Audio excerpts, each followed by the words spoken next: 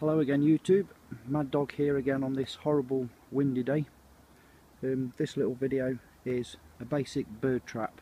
It's called the Falling Perch bird trap.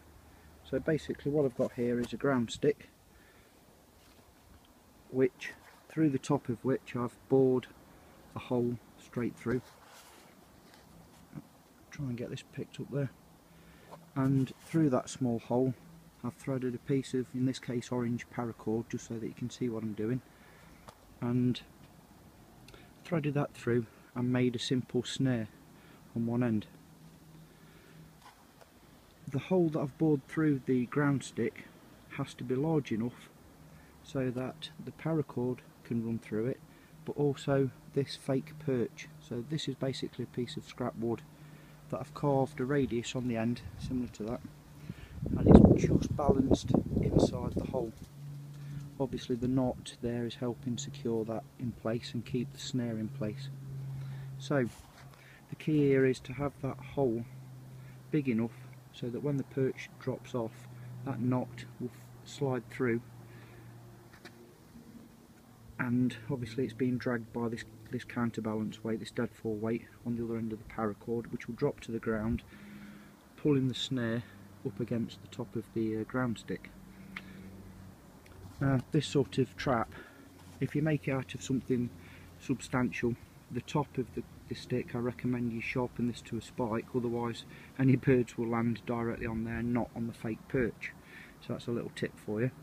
Obviously for this video it's just a demo, because obviously with all the pallet wood, the trees behind me, they're not naturally, the birds won't naturally land on this perch anyway. There's too many other natural perches. So ideally this trap is used in open flat areas where there is no other forms of perch. So what you would do is set your trap, bait directly underneath the trap, so that obviously a curious bird will come and perch first to have a look around, then dive down, or in his mind dive down to have the bait, the food. So what happens is the bird comes along, he goes onto the perch, knocking it off, the dead weight falls to the floor, trapping the bird. So as you can see, cordage has gone straight through that hole. The dead weight is now on the floor, or just above the floor, keeping tension on the snare. The perch has fallen away. Dead simple design. It's been used for, you know, hundreds of years, if not thousands of years. Very effective. A great one for getting wood pigeon.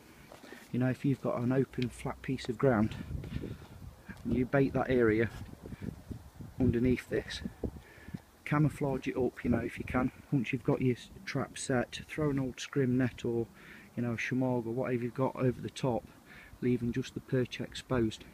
Very effective. Yeah, you'll get yourself a big fat wood pigeon to get on them fires, get yourself some protein, oh yeah, no problem. Nice little simple trap, dead easy to make. I know this is a bit of a poor demonstration because I haven't really got much suitable material to work with, but you can make it pretty much out of anything.